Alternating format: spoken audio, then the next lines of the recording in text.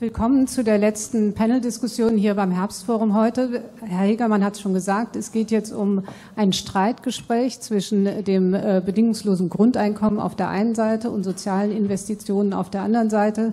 Und wenn wir uns die letzten 2 Tage so einmal Revue passieren lassen und uns überlegen, wo haben wir gestern angefangen bei der Frage der sozialen Rechte, der europäischen Säule der sozialen Rechte und dem Vortrag von Florian Rödel und dann nochmal springen auf den Vortrag von heute Morgen von der griechischen Arbeitsministerin, die ja sehr schön unterschieden hat zwischen sozialen Rechten auf der einen Seite und sozialem Schutz, also was sie Social Protection nannte, auf der anderen Seite und auch von dem aktiven Recht auf Arbeit gesprochen hat.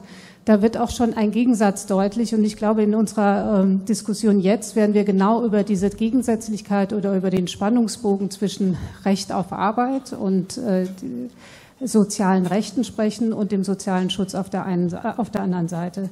Ich werde dieses Panel in Englisch moderieren und werde jetzt auch gleich auf Englisch sprechen, weil ich glaube, dass es für die Diskussion einfacher ist, als wenn ich jetzt Deutsch spreche und beide unserer Protagonisten auf Englisch antworten. So I will say a few words about the topic, what we're facing and what we want to do today. I have 2 protagonists here who will present 2 different views about the future of the welfare state and the future of work, I hope. And the context in which I want to situate that is the overall context of social rights which we had over the last 2 days. And I think if we look into the future, if we look into the future of work, but also in the future of the welfare state, we have a number of challenges which we are facing currently. And one is the challenge of the future of employment and the role of technology in the future of employment. We have a discussion on digitalization. What will digitalization do to the labor market? At the same time, and that is very much a future-oriented debate because it hasn't happened yet. We haven't seen any major impacts of digitalization on the labor market yet. But what we have already seen over the last 2 decades or so is an increasing dualization of the labor market. And we have an increase in precarious work, and we have an increase in self-employment, solo self-employment, all the discussions we had yesterday and today. So we have precarious work, we have an impact of digitalization, but we also have a long-term trend, and that has to do with the changes in the family, and in particular with the changes in the role of women on the labor market. And we have a move from the sole breadwinner model, which we had in the 1950s and 60s, to a much more individualized type of labor market where women insist and do want to have their own protection and their own income, which wasn't the case in the past. And all these changes, the structural changes, but also the anticipated future changes which come from technology, pose the problem, how do we want to structure and restructure the welfare state, our social provision, our social protection, and the way we earn our incomes? And I think that this is the question we should address in this debate. And for this, I have 2 brilliant speakers because they are both very experienced in what they talk about. And to my left, the first person on my left is Yannick Vanderborght, and he has been working on the issue of the unconditional basic income together with Philip van Paradijs for the last 10 or 12 years. So he has spent his entire academic career researching and propagating the unconditional basic income. He is a professor of political science at the Université St. Louis in Brussels, and he is also a guest professor at the Université Catholique de Louvain. And he will give a short presentation of why he thinks that the unconditional basic income might be an answer to the problems we're facing. And next to him, we have Bruno Palier. Bruno Palier is the research director of the CNRS at the SciencesPo in Paris. He is also a co-director of an institute which deals with the evaluation of public policies. Bruno Palier is well known for his work on the welfare state. He did big comparative studies on the Bismarckian welfare states, but he also had a big project on what you call social investment. And he propagates a different answer to the same problem because he says we need to invest in human capital, we need to invest in education, and this is a different and a from his point of view, the better way to answer these questions which we are raising. So the format of the discussion is that both of them have about 10 minutes each to present their points of views, and they have slides, so they will give short presentations, but we don't want to have too long presentations, and I will stop them if they get too long. And then I will ask a couple of questions, and then I open it to the audience. So Yannick, the floor is yours.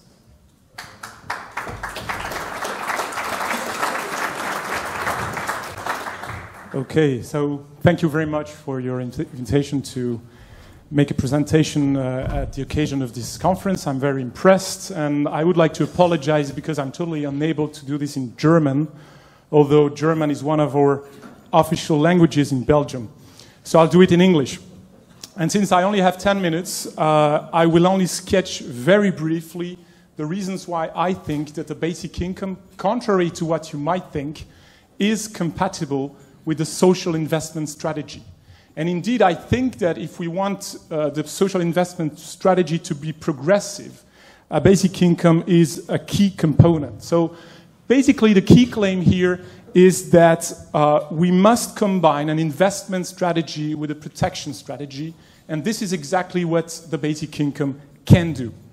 In order to explain that, I'd like to focus first on two core features of the social investment strategy. Of course, Bruno will get back to this later on. There is no general agreement among scholars about the exact definition of social investment, but I think that most of us would agree about the two core features I'm going to mention here, and both of them are directly related to the rapidly changing labor market that Anke was referring to. The first one is the emphasis on human capital. So, and this translates, of course, in the idea that we should give priority to education, training, skill acquisition, not only for the young, for children, but also for adults through lifelong learning. So that's a first key feature. And a second key feature is the idea that transitions should be made easier and more secure. And by transitions here, I mean the transitions between different types of activities, between different types of jobs, between the labor market and activities outside of the labor market. This is important in this rapidly changing labor market, right? So these two core features, you should keep them in mind, because I think that, as I will try to show, basic income helps us to achieve these objectives. Now, what's really fascinating with the social investment literature and the social investment strategy is that social policy is no longer seen as a mere cost, but is considered to be an investment, a productive factor. And I will try to show now, very briefly, how basic income can fit into this strategy. So, second point, the basic income, perhaps a small reminder for some of you. Most of you, I guess, know what is a basic income, a Grundeinkommen in German. It's a regular income paid in cash to every individual member of society, irrespective of income from other sources and with no strings attached. Okay, so the German discussion is quite intense, so I guess that most of you know this proposal, but you should keep three features of this proposal in mind when discussing it and before rejecting it too quickly. The first feature is that it's strictly individual. It's paid to individuals. It's an individual entitlement. The second feature is the idea that it's universal, which means that it's non-means tested, okay? So it's irrespective of income from other sources. And finally, perhaps the most controversial feature, at least philosophically, is the idea that it's obligation-free. So it's paid unconditionally with no strings attached. Actually, in our book, in the first version of the book with Philip, we had called this third feature duty-free. It's duty-free in the sense of not attached to any duties, but the publisher preferred us to use obligation-free. Now, the idea is full of paradoxes. Especially, for instance, when you look at the second feature. I think I could show, I don't have the time to do this here, But the fact that it's non-means tested, which means it's not targeted at the poor, turns basic income into a powerful instrument against poverty. So that might sound paradoxical, but I think that universalism is very important in an anti-poverty strategy. Another paradox, and that's the one I focus on today, is the fact that despite the idea that it's obligation-free, despite the idea that it's fully unconditional, it could, under certain conditions, have a positive impact on human capital. Okay, so I focus on that paradox here, and in order to understand this, I think we need to understand that basic income is at the conjunction, at the encounter of two types of freedom. The first type of freedom is what I would call here freedom from employment. Okay, and that's perhaps the most well-known of these two freedoms. An obligation-free basic income gives everyone the power to say no to some jobs, some occupations that possible takers will find too degrading, unpromising, too poorly paid, etc. So it's obligation-free. It's at the exact opposite from workfare or, here in Germany, Hartz-IV type of schemes. And this is obviously, this first freedom, one of the key reasons why some trade unions and some union members today in Europe defend the basic income. For the first time in the history of capitalism, workers would not be forced to sell their labor force and still be entitled to a modest income floor. Of course, I'm also aware of the fact that this first freedom is larger when the amount of the basic income is higher. But still, even a modest partial basic income can already make a difference, especially because it can be combined with income from other sources. So this can be called the exit option, freedom from employment. But there is a second type of freedom that you should never forget because it's combined with the first, and I would call this one the freedom from unemployment or the freedom from inactivity. The power to say yes to some jobs and some occupations. The means-tested benefits, the current means-tested benefits, social assistance benefits, for instance, tend to trap people in unemployment.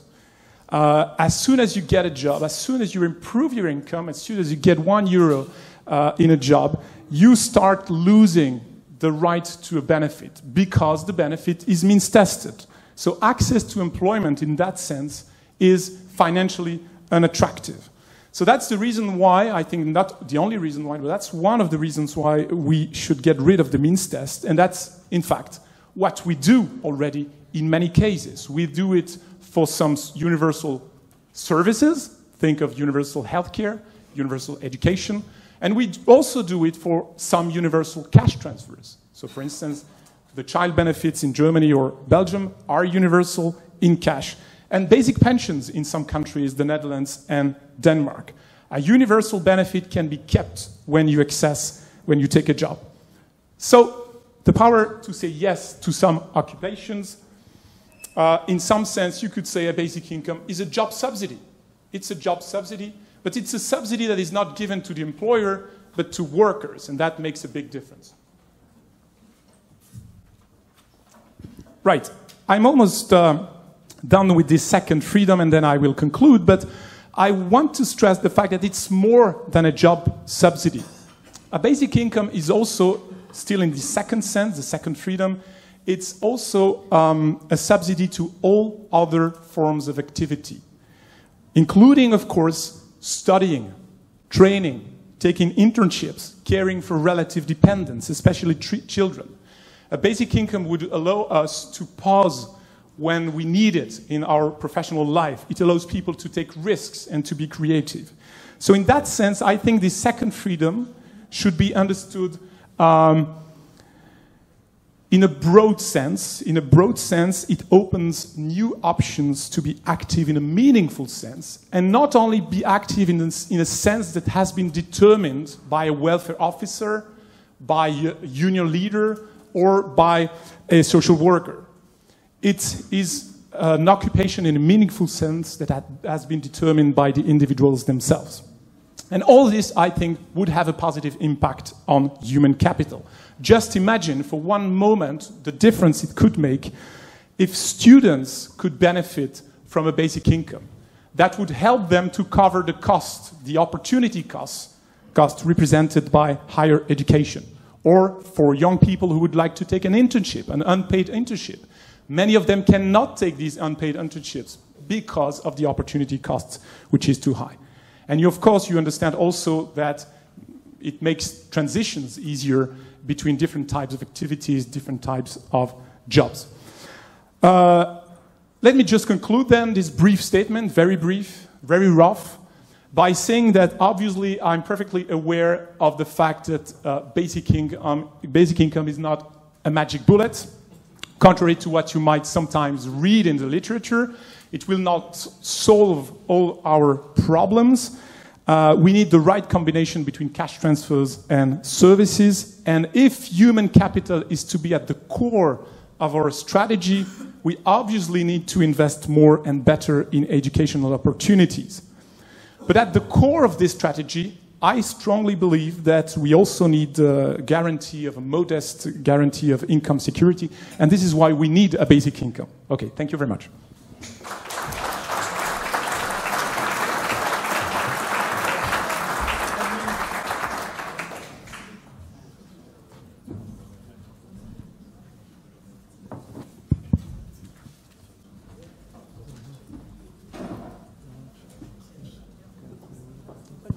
Okay, thank you very much. Thank you, Anke, for the invitation. I'm very pleased to be here. And even though Anke would like that, I will not be fighting with Yannick. He said really great things about that. But I'd like to focus my introduction in the same 10 minutes on why we need new welfare systems and what are the challenges. And perhaps we come back in the discussion on that. Okay, so the first is to reiterate what has said Yannick, but just to mention that social investment is thought as social policy in connection with the changes in the society, the new social risks, but also in connection with the changes in our economies, and I'd like to emphasize that. So the idea here is that we are shifting towards a service economy. More and more jobs are created in the service sector, but also more and more brain qualification skill matter for the economy, but also for people. To put it differently, not having enough skill or the right skill has become a social risk, as much as being old, being sick, or having an industrial injury. In the sense that if you look at the fate of unskilled or poorly skilled people in our societies, Germany as much as the rest of Europe, you will see that these people are almost certain not to be able to have a decent wage, a secure career, and this kind of thing. They will be precarious. And the reason is that skill and qualification is now key for productivity, economic growth. This is what this means here. But the second point, which requires some changes in our welfare systems, is that social risks have changed. And I will come back on that. We know population aging, we know dependency for the frail elderly, but we know a bit less about shift in poverty. We know a bit less in the emergence of precarious jobs, the dualization or polarization of labor market. I'd like to come back on. Just to show big data, between 1945 and now, look at what is the fate of the industrial sector in terms of employment creation, both in the US and in Europe, and you see this is flat in the US and going down in the EU. And Germany is the exception, where over the last years some jobs have been created in manufacturing industry, but this is really exceptional, and we perhaps cannot expect this to last. So the tertiary sector, the service is the one creating jobs. And if we look at the kind of jobs which are created within the service sector, we see that a lot of so-called low-skilled, poorly paid jobs are created. Social services, personal services is really the one on the top of job creation. This graph, we may come back on the discussion, that's the trend in terms of destruction and creation of jobs, not in terms of volume of jobs. The volume of jobs are still there. In the mid-skilled, mid-paid jobs, this is where you found most of the jobs, most of the people, but this is also where jobs are destroyed, and people have either hope to have a better jobs in their future or for their children, but a lot of people know that they will fall down. They will not be able to have a relatively middle pay, middle skilled jobs because of the technological transformation, these kind of things. And we may come back on that because this creates a lot of challenges for our economies, societies, but also political ones. I've been working on what kind of vote do these people have, and they vote more for Trump, more for Brexit, more for AfD, more for Le Pen in Front National in France. Really, there is a correlation there. So this is a big challenge, and they are asking for security and these kind of things. Okay, and this is not over. There is a debate currently, but OECD has produced data showing that even up to 2015, we continue to see destruction of jobs in the middle of the pay slip everywhere in Europe, more in Southern Europe and Northern Europe than in Western Europe, but still this pattern seems to be structural. And as Anke said, we don't see it really because, once again, the volume of jobs is still in the middle, but this is where jobs are disappearing. Now, another thing which is absolutely key and lead to the emphasis on human capital is that all over the places in OECD countries in Europe, you see that higher the skill, higher the labor market participation.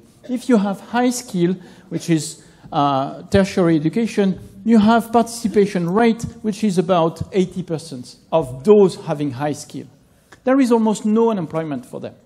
And there is certainty of being a job.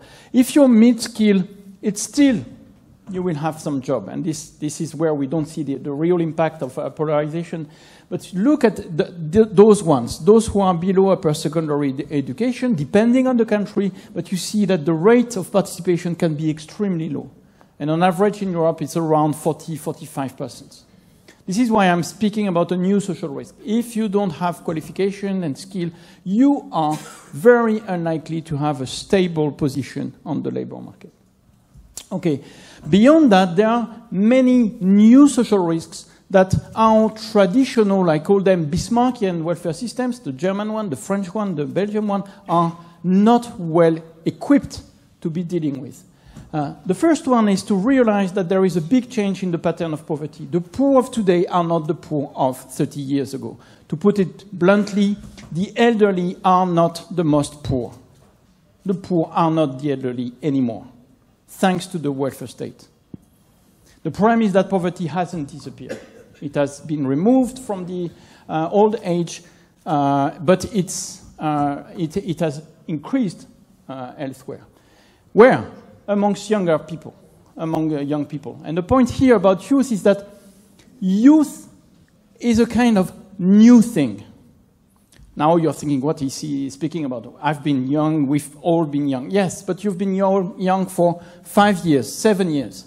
Now to be young it lasts 15 years. From compulsory education to first child, there is 15 years, 16 to 31. In Europe. From compulsory education to leaving your parents, there is something like 10 to 20 years. In Italy, on average, youngsters leave parents' home at the age of 33. 24, 25, France or Germany. 19 in Sweden. First stable job, on average, 25. So it takes time to transit from childhood to adulthood, and the German welfare state, the French welfare state, the Belgian welfare state is not supporting young people. It's asking, ask your parents, right? And if the parents are rich, it's okay. If the parents are poor, it's not. Single parenthood. Those who are the most likely to be poor today in Europe are single mothers. 50% of the single mothers in Europe today are at risk of poverty. A third in France, a third, almost a third in Germany. This is where you have the poverty. Why is that? Because they cannot both take care of their children and work. and be looking for jobs. What do we need? Give them money, perhaps, but take care of their kids, for sure, so that they are available for working. We still have a huge problem.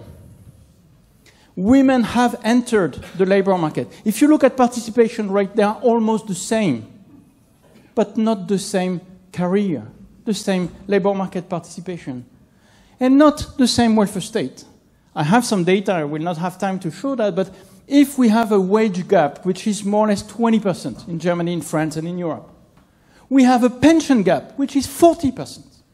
So we have a welfare state which is multiplying inequalities for youngsters, for children, and for women. Then we have more and more lack of continuous careers, more precarious forms of contracts. You know, in France is champion of that. We have millions of contracts of less than a week. We have, but in Germany also you have not typical contracts, mini and midi jobs, and this of course calls for probably basic income, or at least continuity of income, but this is a huge problem. And the last one.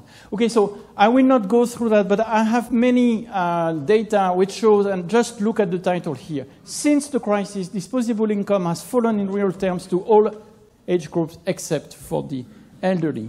That's what our welfare state is doing now. Good for the elderly. But there are some neglected people. These ones, the ones who became poorer and poorer since the crisis, the children, the youth, almost 25% of youngsters, of children are at risk of poverty today in Europe. Look at this number about single parents, half of them in Europe. It's a bit less in Germany and France, but still, it's a lot. Now the needs, you've heard that. The youngsters who are neither in employment, education, or training. This is not so much in Germany, but this is a lot in many places in Europe. And these guys, these youngsters, they are very likely to have a bad life for the rest of their life. Gender gaps, a lot of data, and this is the one in pension, and Germany is really performing badly here, 40% less in pension. And look at that. In many countries, having children deteriorate the careers of women, improve the career of men, except in Nordic countries. So we have to do things, and this is precarization of jobs. We have to do that. Invest in human capital, mobilize human capital. It's useless to train somebody if this person cannot work, because she has to take care of the kids, she has to take care of the frail parents, she has to take care of the handicapped. And of course, we cannot think that one is enough, once is enough, you know, primary education is okay, and then it's okay. No, lifelong learning is absolutely key. That's what social investment is about. So it's, you know, just here, prepare rather than repair is key for our time. Here are the policies, and I will finish on that. And this is why, if you say we are complementary, I agree. But you cannot pretend to be a substitute for social investment, because social investment means targeting policies towards children, youngsters, and women first.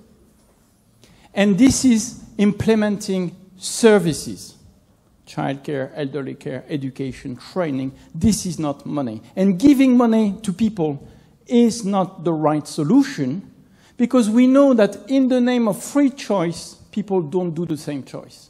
If you give money to a family, the low-skilled family will ask the mother to stay home, take care of the kids. And the educated family will use the money to pay for childcare. And we will have just a continuation of inequalities, because going to childcare is important for the career of the woman, and is very important for the emancipation of the children. So I'm in favor of universalism as much as Yannick, but for the services, for access to childcare, elderly care, handicap care. It's absolutely key, and I will stop there. Thank you very much. Okay.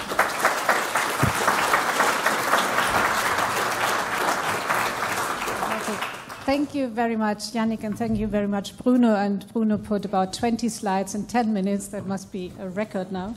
I would like to ask two questions to both of you before I open the floor. And to Yannick, I would like to start with Yannick. And to me, the basic income debate is, I often find it strange that you discuss the problems you want to address and the freedom from employment, the freedom from inactivity, and then propose a solution like the basic income. Because if you look at the group of people who would benefit from the basic income, you would look at the 10% of society who might be in work poverty, or who might be on low paid, or live in households who have low incomes.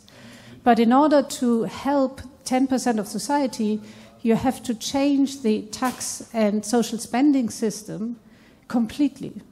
If you look at calculations of what it takes to provide a meaningful basic income, not a small basic income, but a meaningful basic income, and if you add up the numbers, in the German context, for instance, you have to take all the social spending of the German government completely, and you have to eradicate everything, the pension system, the healthcare system, etc. You put that together, and you spend it on a basic income.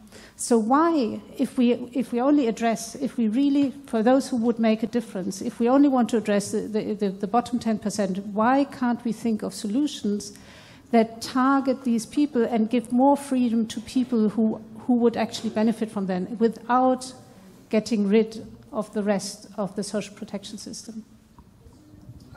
Okay, good question, but I just want to ask you a question before I answer.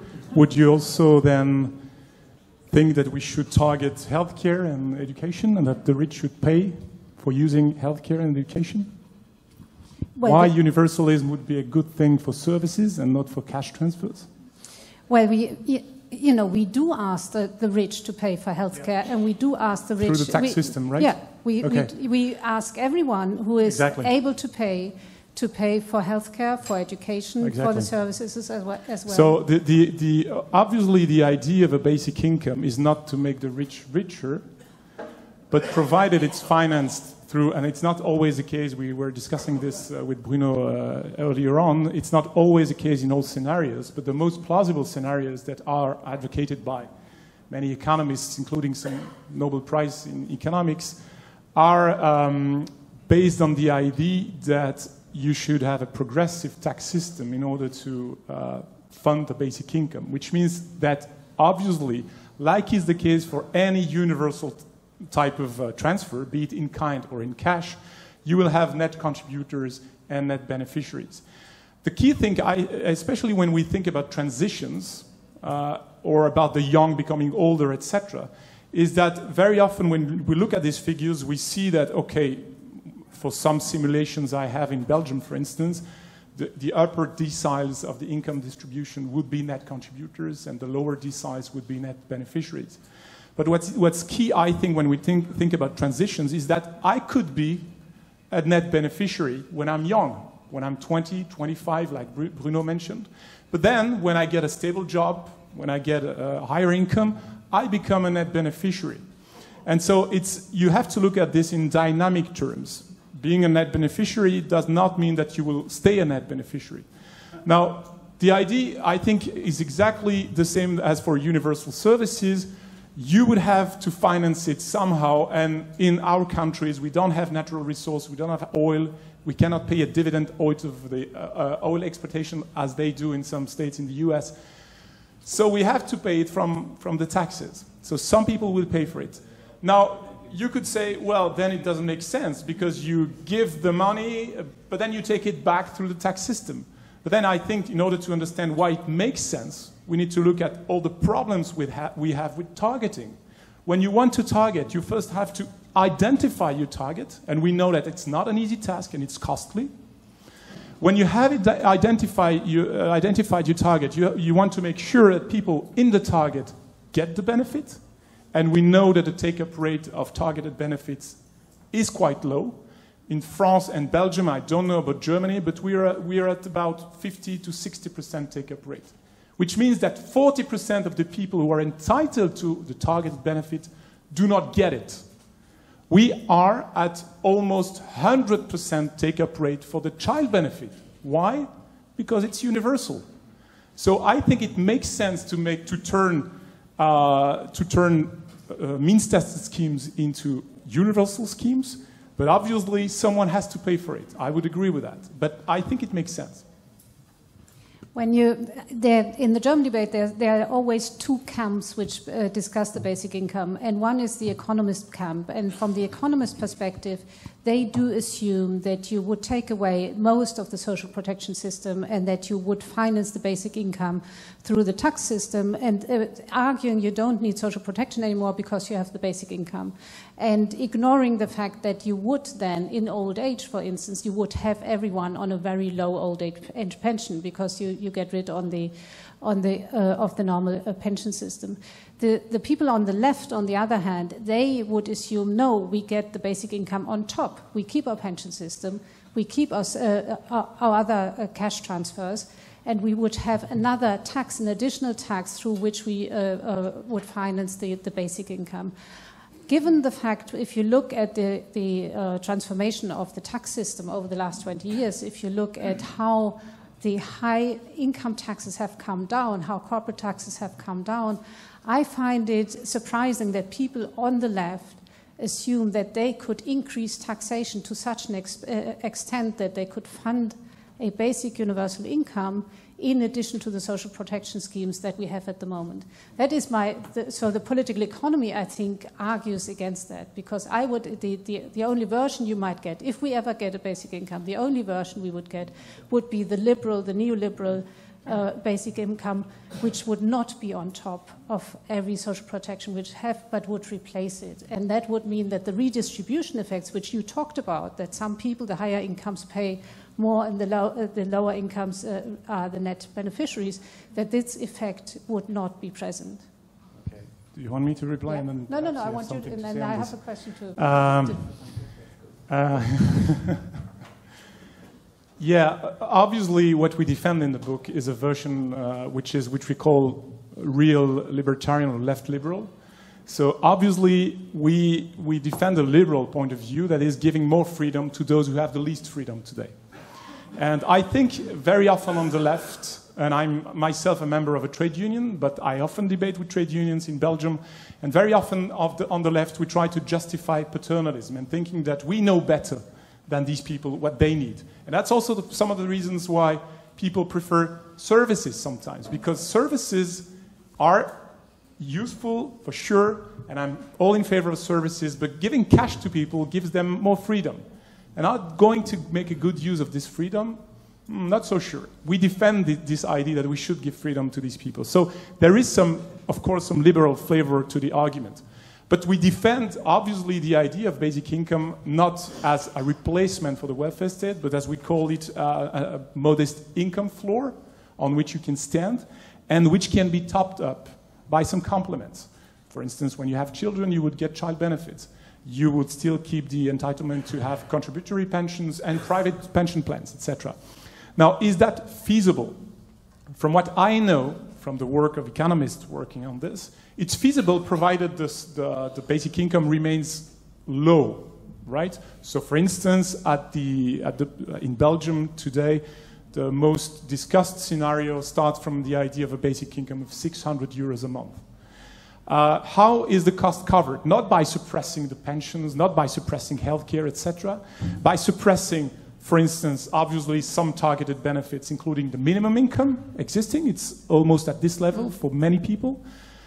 Also by suppressing, and that's key, I believe, a lot of tax expenditures that flow to the rich today. We actually give a basic income to the rich through the tax system. We should get rid of that. Obviously, this second feature raises political issues. I would agree with you to say, well, is it politically feasible? I'm not a union leader, I'm not a political actor, but I think it's worthwhile to think about that. We give basic incomes to the rich through the tax system. We should get rid of that. So in these scenarios, you have the suppression of some targeted benefits, the suppression of some tax transfers. We could also discuss, is an unemployment insurance still needed when you have a basic income? Perhaps you can have 600 euros as a basic income supplemented, topped up by some contributory benefits.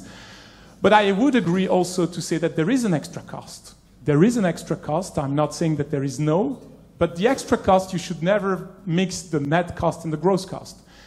The gross cost part of it is financed by what I just mentioned. But the extra cost would come from the fact that many people who do not receive anything today, and that's especially women, especially in Germany, Belgium, or France, because they have a lower employment rate, many women would receive a basic income, whereas they're not entitled to anything today. That's an extra cost. Young people, students, etc., would receive a basic income. That's an extra cost. I think it's worthwhile.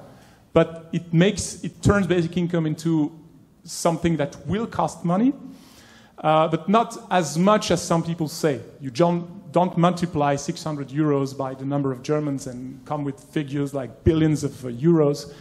It all depends on how you fund it. Last point, 600 euros, does it make a difference? I think it does, for reasons I just mentioned. It's a job subsidy. It would allow you to access part-time jobs, even if they are low paid, but you're also free to refuse these jobs, so this combination is interesting. It would have a huge impact on students, I'm sure. 600 euros a month is a lot of money.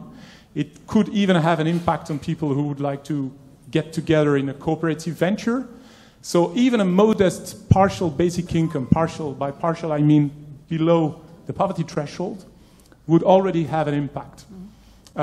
In my country, most people on social assistance actually do not even get 600 euros.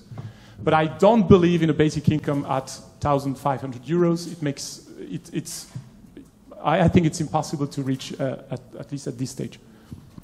Bruno, you base your analysis on the shift from the old social risks to the new social risks. And the old social risks are the risks for which the welfare state was introduced. These are the risks of unemployment, old age, and health.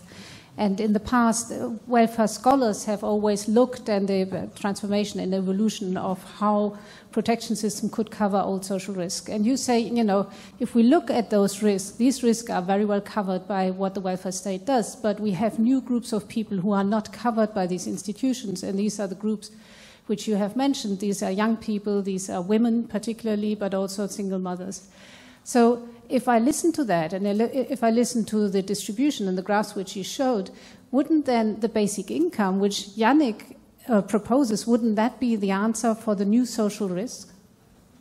So the first thing is, alas, we cannot speak of shift of risks, because this would mean that we don't have health issues anymore, we are not aging anymore, etc. And the problem is on top of that, because of course we are aging, we need to be cured, etc. So that's the first point. The second point is that's why I wanted to go to my last slides, is that I don't believe that you can replace services by cash. And let me develop that. So I think a basic income for students is very good, and actually it's not impossible to think, just look at either UK or Sweden, they have that. Then Nordic countries give something to all students, to all youngsters, actually, after the age of 18. And it's in our familialist countries, like Germany, like France, like Belgium, that people are supposed to be of majority, able to vote at the age of 18, but of minority until the age of 25, as far as social citizenship is concerned. Ask your parents until the age of 25. So this can be changed either through, at least access to social assistance, and even better, to an income guarantee for students, if we consider that investing. So this, I wouldn't disagree. The point is that when you're poor and a child, poor and young, poor and a single mother, you don't need only money. You need more things than that. You need access to human capital. For youngsters, they need also access to housing. That's one of the key issues, having access to housing. And I know that in Germany it's less of a pressing issue, but it's starting to be in Berlin and in some other cities. You need also to have access to jobs. And education is key, but also some follow-up and following you is important. These are services.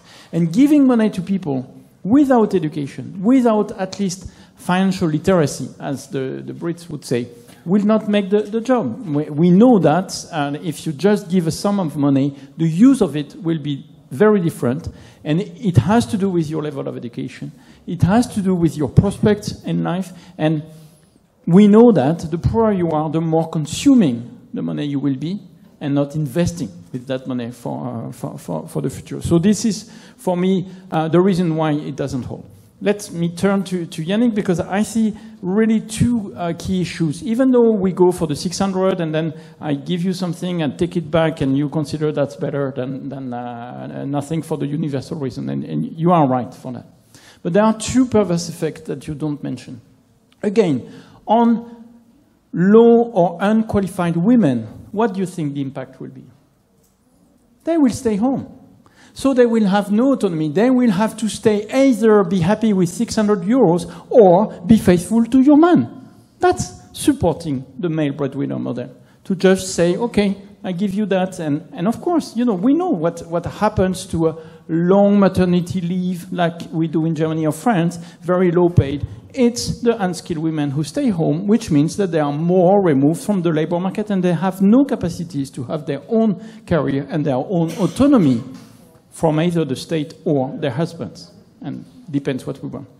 Second thing, you never mentioned that. What will be the impact on wage? You presuppose that having 600 euros gives you a big bargaining power against your employer. I can refuse a bad job.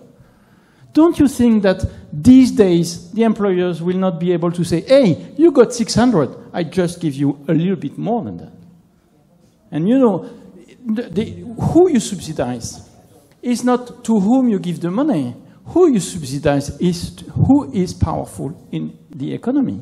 And I'm sorry to say, especially in front of this audience, but it seems to be that these days employers have more power than in other days to be able to set the rules, to set the games, and to say, good news, you got some money, not from me, but don't expect me not to change anything in the wages, especially when I have polarization, which means that for one low-paid, low-skilled jobs, I have 400 candidates.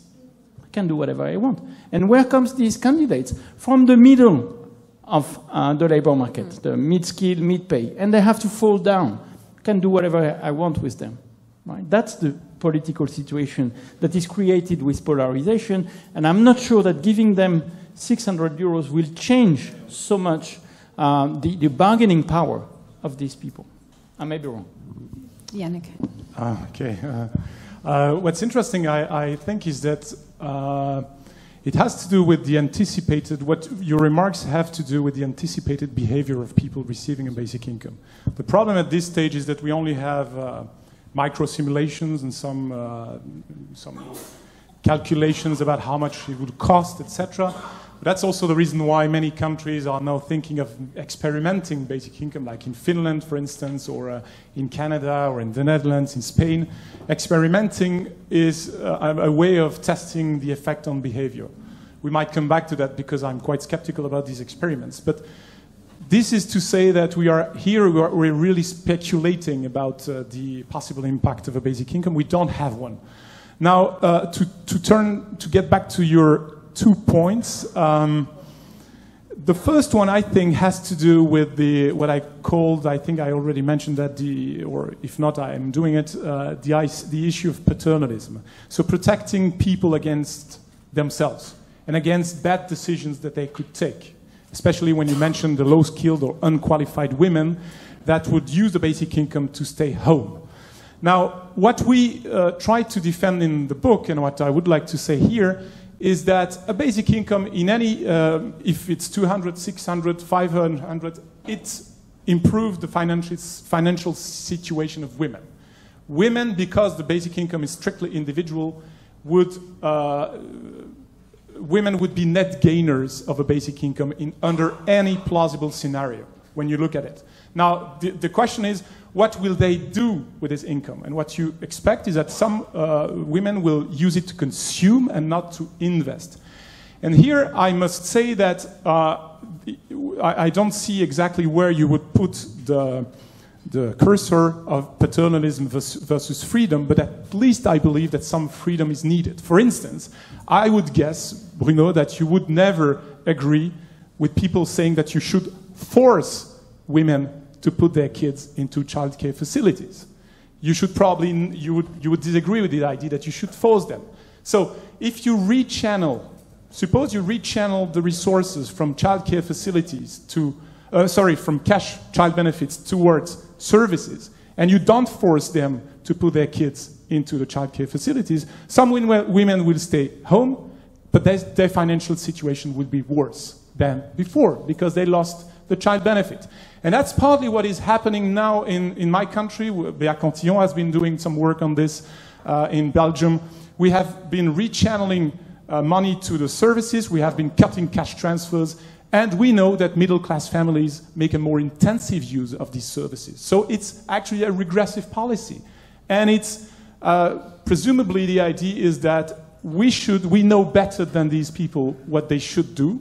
They should put their kids into childcare facilities, and we want to take freedom away from them. And I confess that here we take a bottom-up approach, and we think that to some extent, not with 1,000 or 1,500 euros, but with 600, 500 euros, to some extent, we should find the right balance between paternalism and freedom given by cash. Now, to finish on this, on your second remark, the impact on wage, I fully agree that it's a tricky issue.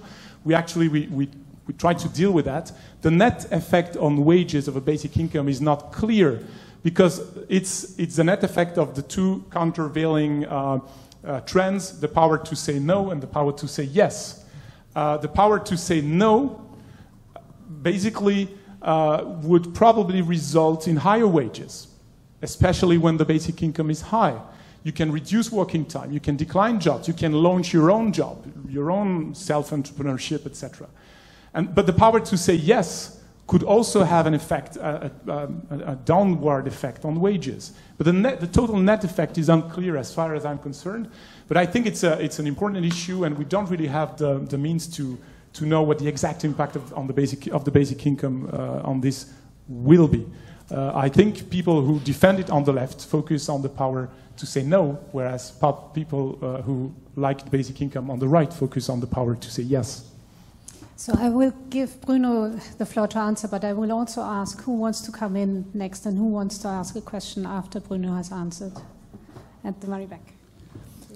So this is really when it becomes so interesting when we reach the philosophical debate, and let me first say that this is not a new debate. This was a 19th century debate. Should we make health insurance compulsory?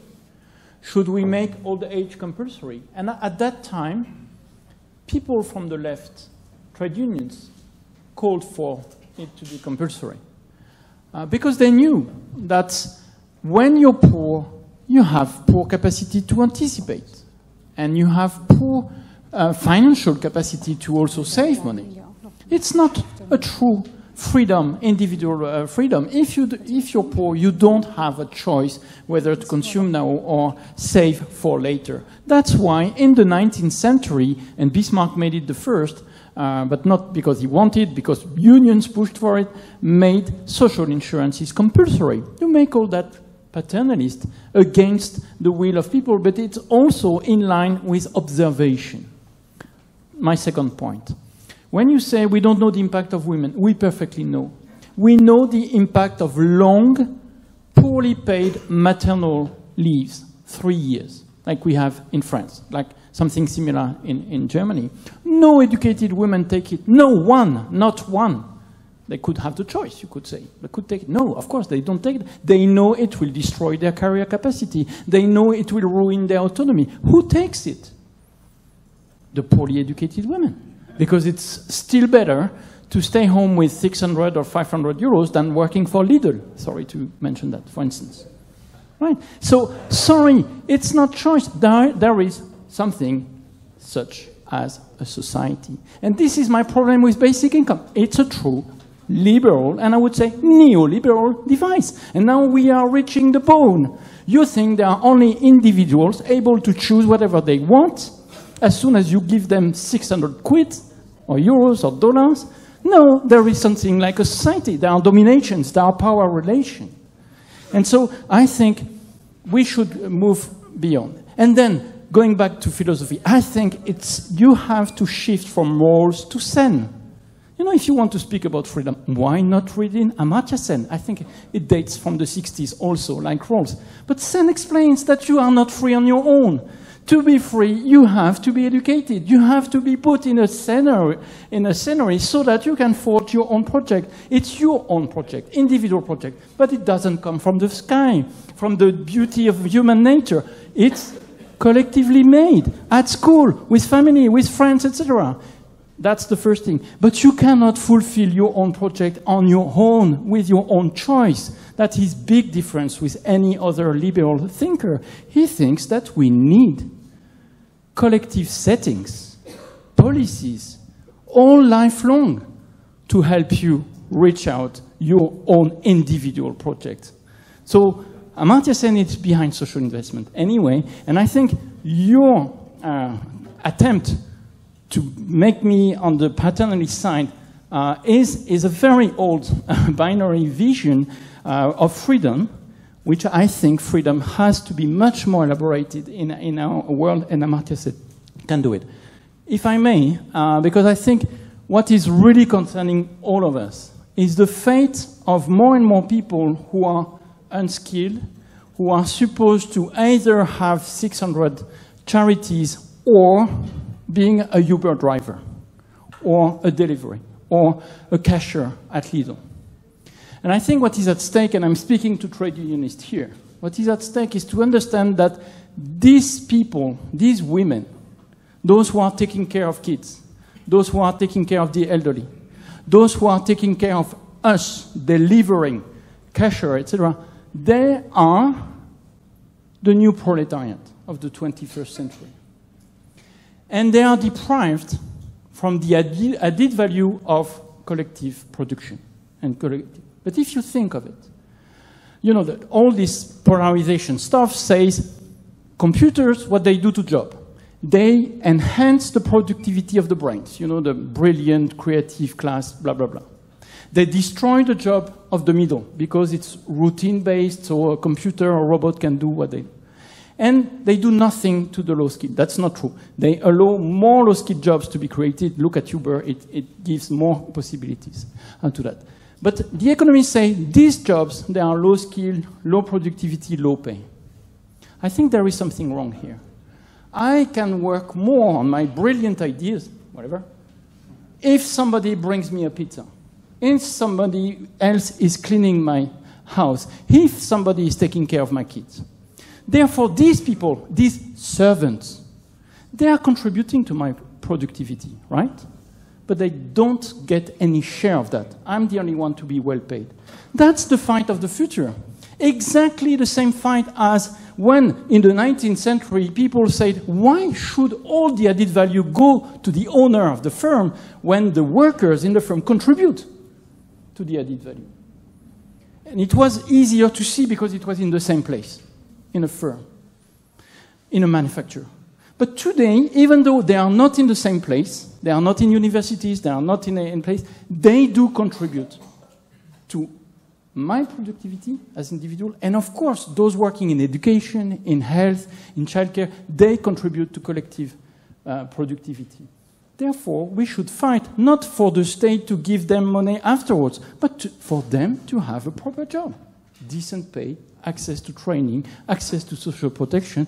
There should be a mobilization to say, without these women, without these persons, we cannot have growth and jobs, and we shouldn't accept this increasing polarization between the brains and the servants. Great stuff. Yannick, I know that you want to respond to that, and you will have the chance to respond to that, but let's collect 3 statements or questions in this debate, and we start over there. Hi. Ulrike Müller, PhD candidate at the University of Kassel and working for the left in Parliament. Thanks for both of your statements. I am a bit actually, so my motivation, I am not favoring unconditional, I'm not favoring universal, but unconditional benefits. So I am not favoring basic income idea, but I am very happy about the general interest and awareness it increases. So I think we should use that to increase, to raise support for higher social policies. So that's why I am tired of debating polarized ideas as an either-or. I would really be happy to know whether there are any concrete measures the two of you can agree upon. So would there be investment strategies you, Mr. Vanderborght, would agree upon? And would there be cash benefits measures which you, Mr. Palier, would agree upon? Because I think we need to somehow to find some common ground, so to get some concrete improvements. Okay, that is a clear question. There was another hand, no, in the very back there. Whatever. Thank you, Rosa von Gleichen from the University of Oxford. I have a question to what you just said about valuing the people who are accomplishing potentially menial services in order to increase the productivity of great scholars like yourself. How does giving them a proper job, as you concluded by saying, value these care services? How do we attack the fundamental problem that a mother's care, which is not functionally equivalent to a public service provider's care, is not valued equally monetarily? How, by giving them a meaningful job, are we valuing their input? Okay, so we take another one, and there was behind you, Joel, there wasn't. Sidney Rothstein, University of Pennsylvania. Just to latch on to Ulrike's question, I think there is something that both panelists agree on, but I'm not sure it's a good thing, and that is that polarization seems to be a given in the labor market, that skill bias technical change is something that cannot be altered. And my question is that both panelists seem to treat this as a cause, but both solutions seem to just deal with the symptoms of this cause. And my concern is that I understand that the fight should be fought on multiple fronts, but it seems as though not only do the two solutions deal only with symptoms rather than the underlying cause, but they might actively undermine the possibility of dealing with the cause itself. And by that I mean that both solutions are looking towards the state and perhaps actively undermining the possibility of organization in civil society, especially with trade unions, which historically at least has been the only and the best way of countering employer discretion, which would seem to be the cause of skill bias technical change. So I'm curious just to ask both panelists, can you make a strong case that your policy solution does not undermine the capacity to actually deal with this cause of polarization in the labor market? Okay, three complex questions. Yannick, you start, and you can also reply to Bruno if you wish.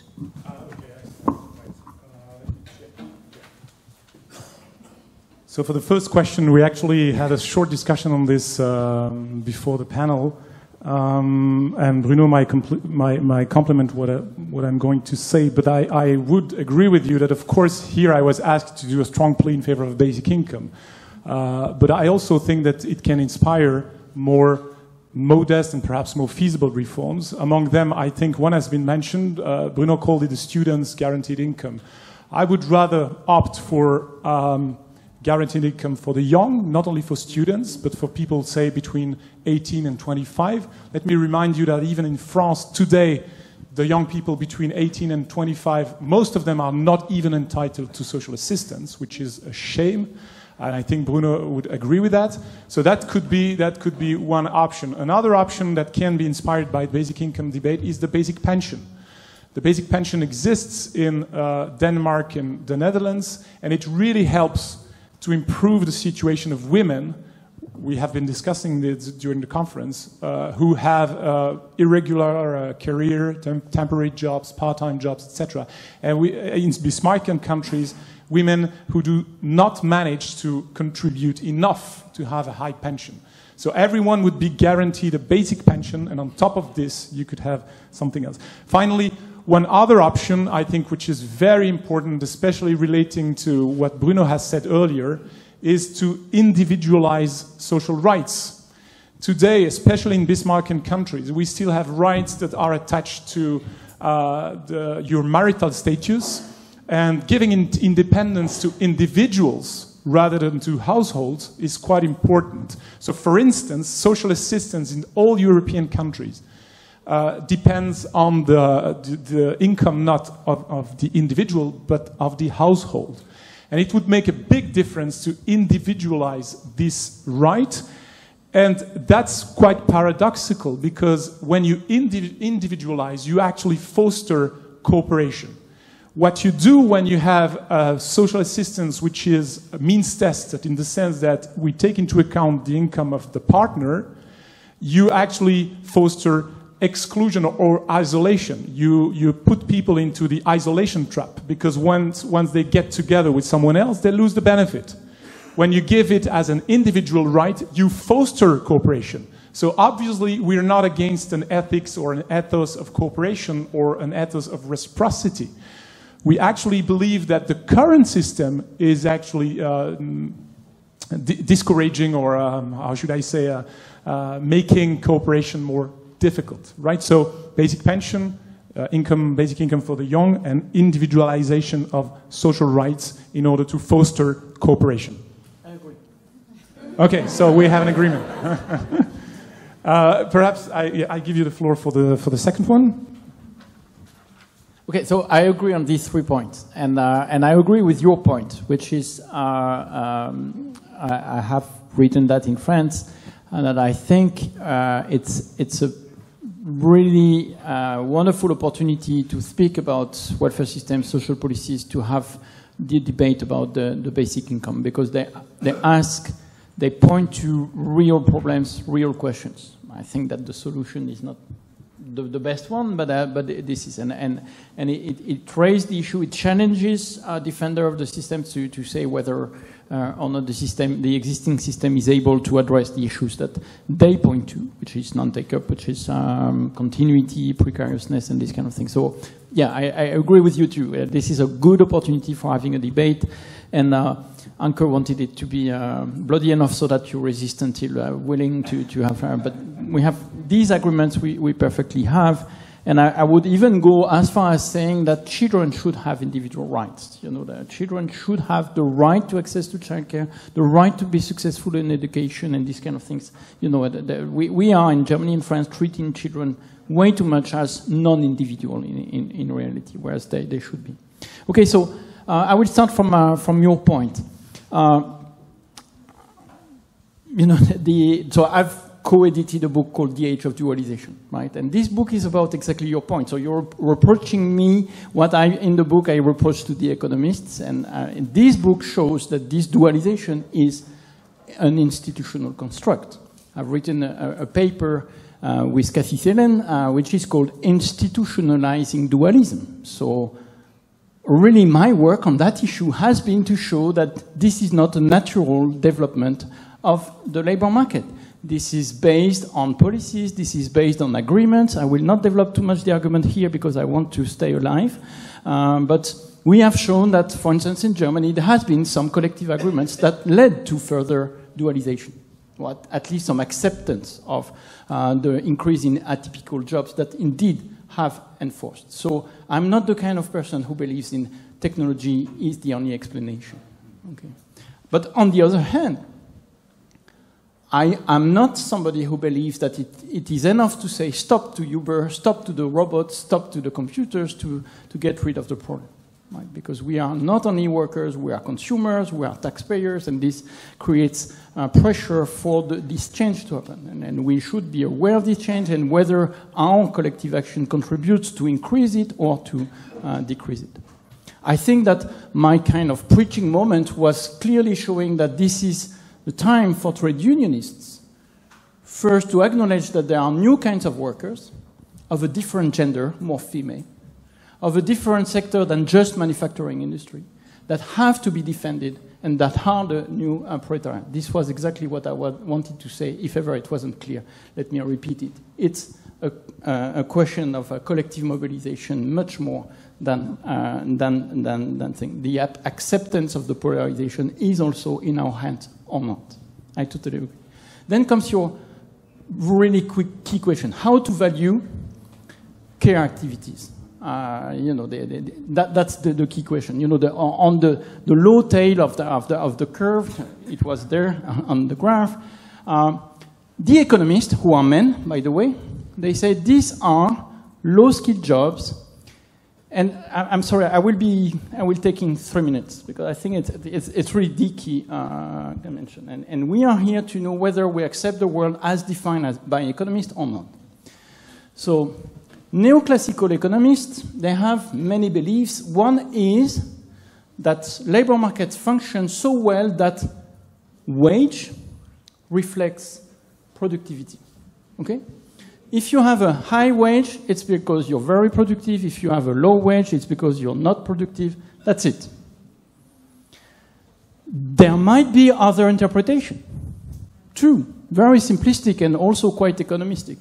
One is that it may depend on the demand and supply. If for one job there are 400 candidates, it might be that the job offerer, the job supplier, the employer, can play with the wage without taking the productivity into question.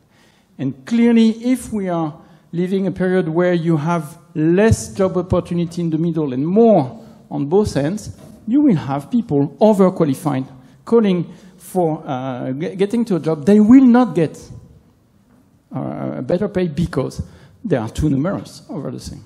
That's one. The second one is more political. It's the bargaining power. And the bargaining power depends on your number, but it depends on the organization. Do you know the rate of unionization of men and women in Germany, for instance? In these sectors, the rate of unionization in these sectors, in the care sectors, in the driving, private driver sector, in the delivering sector, no, it's very low. That's, once again, that's a conquest field, clearly. Okay, anyway, so let us say we are not obliged to accept the idea that if they are low paid, it's because they have low productivity. But which productivity then? Ask these same economists. I've done that. I'm doing that all the time. Are you ready to give your children to anybody? Of course not. I want to be sure that they will be doing their job well enough. Well, what is at stake with services? It's not quantity, it's quality. Do you think that a cleaning lady can be better than another one? Yes, of course. On what account? Not whether she's fast or not, on the quality aspect. That's the problem. The problem is that in services, what is at stake truly is not quantity. It's not how much you do in an hour, it's quality. Are you performing something that I am satisfied with? The problem we have is that both economists, but also social partners, are used to calculate productivity with quantity. And in some places, like, I don't know the name of the place for elderly care, but do more in 1 hour is the way you will increase your wage. That's crazy, because of course you do mistreatment to children, to elderly persons. Here comes the platform economy. What are you supposed to do when you leave the Uber drive, the Uber car? Give some stars, make some comments. I know that both French and Germans hate Amazon, hate Uber, and these kind of things because they are exploiting the drivers, exploiting the workers in the warehouse, which is absolutely true. What we don't realize is that their business model is as much based on quality in the client experience as Audi or BMW. Try to call the client service of Amazon. They will call you in the second, in the minute, to be true, in the minute. Try to send back something you don't like to Amazon. You can do that free of charge, immediately. Try to find a shop doing that. There is none. The quality of the service is in the base of their business model. Can they measure it? Yes, they can. Stars and components. So what we have to realize is that this new digital platform capitalismus, as you call it, is now objectivizing the quality in a capitalist way, in a very exploitive way, right? If you have less than 4 stars, you're sacked from Uber. But it's based on quality. So I'm not saying we should do the same, but we should realize that what is at stake is quality. And we should ask ourselves, can we measure it? Can we find for quality to be recognized and to be key in our measurement of productivity, in our valuation of these jobs, therefore in pay, quality of jobs, and these kind of things. That, I think, is really the big challenge for the servicing economy. Okay. Ich habe da hinten noch gesehen, Silke Bothfeld, und da hinten, und Malte Lübcker war auch noch da. Wir fangen mit Silke.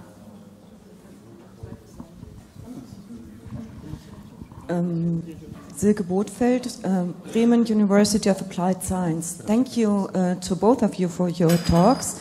I think it's quite a good idea to put these two concepts together and then to discuss what is adequate for the future of our social security systems.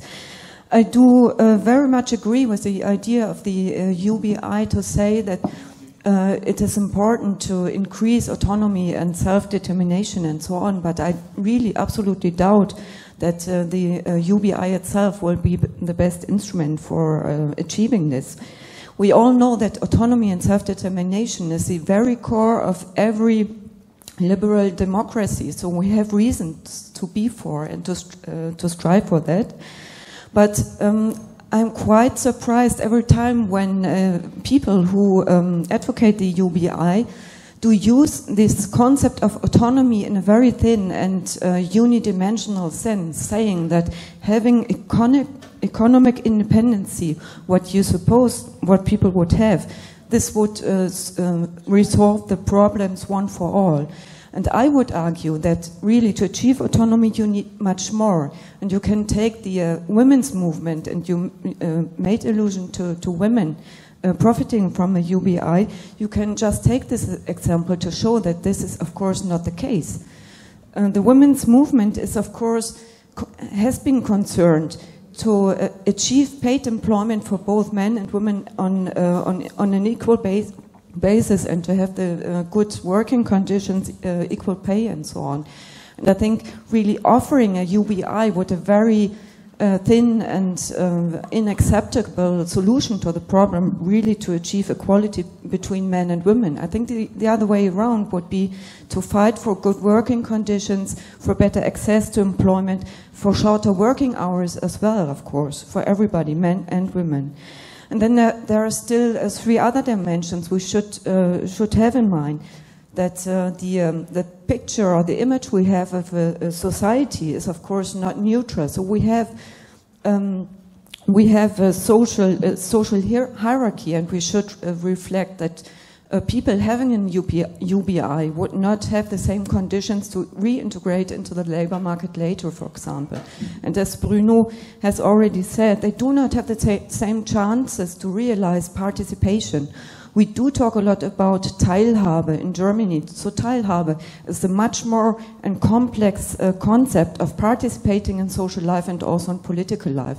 So this would be my second argument. Participation is really important and can just be produced by much more complex institutional arrangement, realizing and giving way to social and political participation.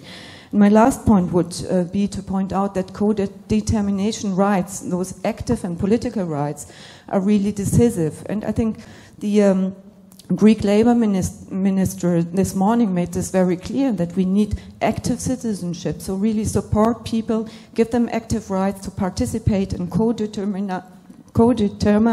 on working conditions, working time, and so on. And if we step away from that and focus on just a thin instrument like the UBA, I think we would lose all this, what we have been fighting for more than 100 years now.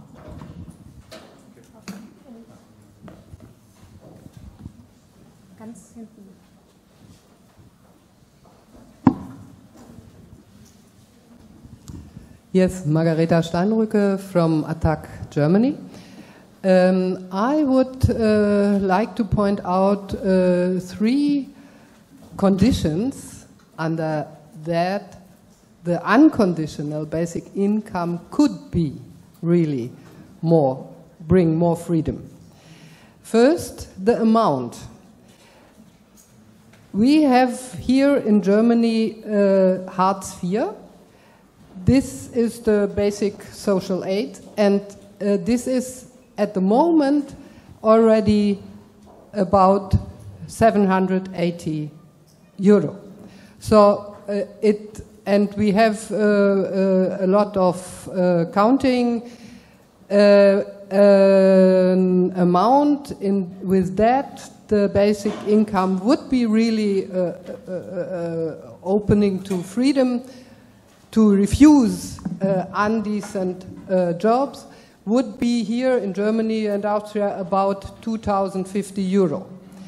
Under that minimum, it would, when you, for example, say 600 euro could be enough, this would only lead to that what your colleague said. It will increase a huge low-wage sector because every employer could say, you already have your basic needs covered. Second point, this amount of minimum 1,050 euro is really very difficult to finance, but we have some concepts to finance that without killing all social security systems. For example, Attac Austria developed a real, in my eyes, realistic finance proposal, but this includes a lot of higher taxes for the rich, for the enterprises, for the high earning people, for the fortunes, etc., etc. So, but my third point is, even when you have this amount, even when you have really a realistic finance basis for all this, the basic income would not be really bringing freedom when it would not be accompanied by another measure, and this, I would say, would be the just distribution of work. Effie, the Greek labor minister, said today in the morning, the right to work is really decisive for a social, solidaric society. And only when you have parallel to a basic income also the just redistribution of all existing paid work, then you will avoid what Bruno said before, that when you only give a basic income to everybody, you will perpetuate all the inequalities between the high-skilled and the low-skilled, between the genders, between the abled and the disabled, etc. And so, only when you share really the existing and remaining with our digitalization, automatization processes, there will be less paid work. When you will share this remaining paid work between all, then this basic income could have an emancipatory effect. Thanks a lot to both of you for very inspiring presentations. Professor Vanderborght, you built up this dichotomy between targeted benefits and universal benefits, and of course arguing for universal benefits. And I thought it was interesting that you made two examples that you thought are successful. Child allowance and free education. And you're obviously right, they're not means tested. But I would argue they're actually good examples for targeting, because child allowance targets parents. You don't get it if you don't have a child. Education is targeting children. I can't go to school. The universal model would be everyone, whether they're 6 or 60, gets a voucher for education that you can then use for educational services. So I think those examples actually could be used to support Dr. Palier's argument that you need to extend successful examples of welfare states, how they target specific situations, families with children, need for education, and expand that successful model to the new risk of our changing economy to cover that and expand the welfare state rather than totally transform it, but actually maintain that principle of targeting, abandon the principle of means testing. Thanks. I would like to ask you to comment, because we are running out of time. We only have about 4 or 5 minutes left. So if you just comment on those points you think are for you the most interesting or most important, and take a couple of them and leave it at 3 or 4 minutes. Yannick. Okay. All of them are very important. I had already lost 10 seconds by saying that. The question about your question was very important, I think, about economic independence, self-determination, etc. I don't know if I can answer that in a few seconds, but I think that the idea of autonomy, as you say, is central in our argument in favor of a basic income. And it reminds me that, for once, I can cite, quote, a German sociologist. I don't know if you're familiar with the work of Hartmut Rosa from the Frankfurt School. He's now one of the big advocates of basic income in Germany. And his work is focusing on the project of modernity, which is autonomy, giving autonomy. And the basic income actually, yeah, you could say it gives cash to people, but it gives time to people, time to pursue their own conception of the good life. That's what we try to show in the book. And the feminist movement has been quite ambivalent on this. Some women, including Carol Pateman, for instance, the prominent feminist, is advocating a basic income because they believe that basic income gives women an income of their own, which most of them don't have when they don't work. It gives them an exit option. You remember the exit option I mentioned was exit from employment, but it can also be an exit option from abusive relationships. Once again, this exit option is better when you have a higher basic income, but it still exists with a small one. And one reason why I say that is in the negative, when the basic income experiments in the US in the 70s, one of the puzzling impacts of the basic income was the higher divorce rate in the samples. Higher divorce rates because women who enjoyed the benefit of the basic income exited abusive relationships. So to be further discussed, but I think we can obviously defend basic income from the point of view of giving more autonomy to people, even if it's not the only thing we need. Then before I give the floor to Bruno, then just to focus on your question very briefly, we can get back to the other question later on in the discussion after the panel. I'm a bit puzzled by what you say, because you say, what I say targeting is, for me, is means testing, right? So the child benefit is not means tested. Obviously, it's targeted to some extent on children. Parents receive the money because we cannot give it to the children, but it's given to everyone within that category. So in some sense, it targets one category, people under the age of, in Belgium, it's actually under the age of 25. I don't know about Germany.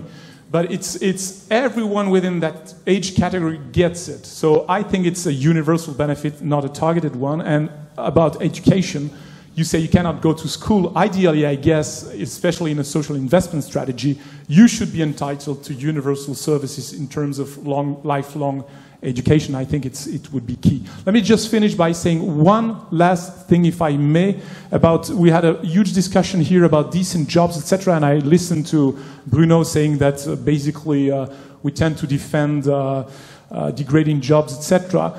We have here in this discussion, once again, I would use the word paternalism. I actually know a lot of young people, including my own students, who really enjoy these small jobs that you consider degrading. Some of them work for Deliveroo, some of them work for Uber. They liked it. I even met a union leader in Belgium who was very puzzled because his daughter is working as a cashier on Sundays in Catholic Flanders. And he was very puzzled because she likes it. It gives her flexibility to earn little income during the weekend.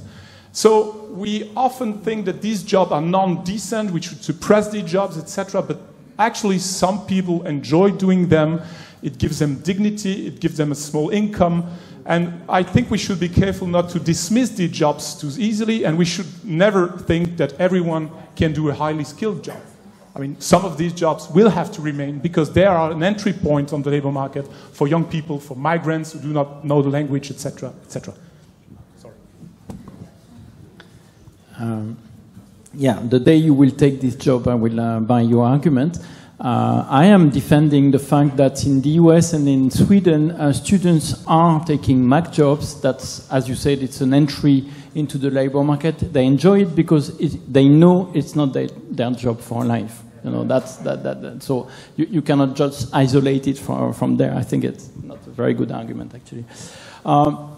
When you say give times, this, to add up on the agreements, you know, your question, I think, you know, really, and looking at, you may know that there is this international attempt, My Basic Income. They do a lottery, they give basic income to the few persons, and they ask the person to say what they have. And what it is in reality is a 1 year sabbatical, paid sabbatical. And I think that's good. That's what we need in our ever-changing society, but not for the life and not for everybody. Everybody should be entitled at some point in their life to have a paid sabbatical. This I would agree. Where I totally agree also is that we need to secure transition. We need to smoothen transition, and there is a need for money there. But I think that technology, I think that some countries show that we could have an easier, much more automatic access to means-tested basic income than what we do in France, than what you do in Germany. In Germany, in France, you have to go through paperwork, through examination. It takes time. There is always a suspicion about whether you are frauding or not, and we know that those who are frauding are the employers not paying social contribution, much more in amount than unemployed misusing benefits. So we could be there following your logic, which is let us give automatically as soon as you say, I need it because I have no job, so I give the money. And then you check afterwards. And then that's more the British way of doing, for instance. So I think it's feasible, and we should work on that. And we would have the same freedom to say no. You know, the reservation wage, you don't need to give money to everybody to have a reservation wage. You just need to have the possibility to have a high social minimum. That's the Nordic model, once again. The Nordic, they know that they can refuse bad jobs because they would get 900 euros anyway. And it's not universal. It's not given and taken back by anybody. So let us make an merged, automatic access to not many different means-tested benefits, but to one. And in that case, you have your capacity to say no, which I think is very important. And you don't have all this complex argumentation on how to distribute, what to take out, and this kind of thing. So I think, once again, I welcome very much the debate. I think you guys raise very good points. I never accuse you to degrade jobs. That's I'm just mentioning the bad jobs. But let us think of alternative, more feasible solutions than this one that we should know. I mean, Philippe Van Parijs is arguing for it since 1972. He has been using all the possible arguments with all the possible lead from the left to the World Bank in the mid-90s when the World Bank was extremely neoliberal. There is some flaws there, I would say, philosophical, practical ones. But you ask very good questions. Let us find alternative solution, which is not back to the old Bismarckian social insurances, as I tried to say, but which is to improve our capacity to provide income at any point in time when you need it, and to check afterwards. To provide capacities to have time, to provide capacities to increase the bargaining power, but frankly, you don't need to actually give the money. Just say, if you're not obliged to accept this job because you can have something else, right? And this is feasible. So I think there are many good points that we can have alternately. That's why we need to continue to debate. Thank you very much, both of you. I spent actually quite a lot of time discussing the basic income, and I often see that at the end of the debate, we come up with solutions that are more joint solutions rather than the dividing solutions. Often the people, the activists on the ground, they feel very emotional about the basic income. It has to be the basic income. If you discuss it in a panel like this, very often we come to the point we need both. We need better services, we need better education, we need to do something about bad jobs, but we also need some more flexibility when it comes to cash benefits. And we need sabbaticals, we need better payments during vocational training, etc. So this result now here is not so surprising because I often experience that in these discussions. I would like to thank you both, and we also have to come to the end of our Herbstforum now. So jetzt werde ich wieder in Deutsch sprechen, weil wir...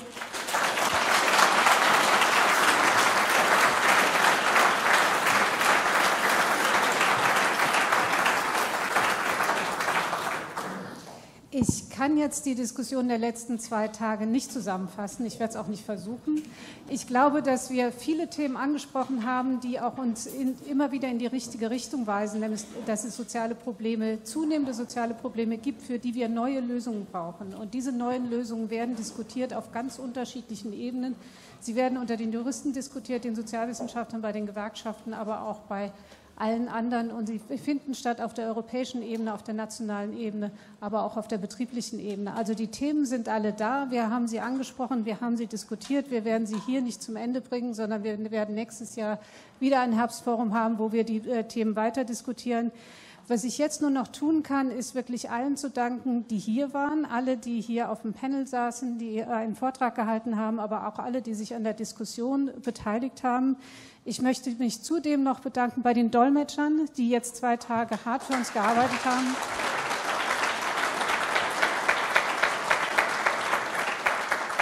Ich möchte mich bei der Technik bedanken, die auch jetzt 2 Tage bei uns waren und uns gute Dienste geleistet haben, aber natürlich auch denen, die hinter den Kulissen für uns, für die Organisation uns hilfreich geholfen haben. Und ich möchte mich insbesondere bedanken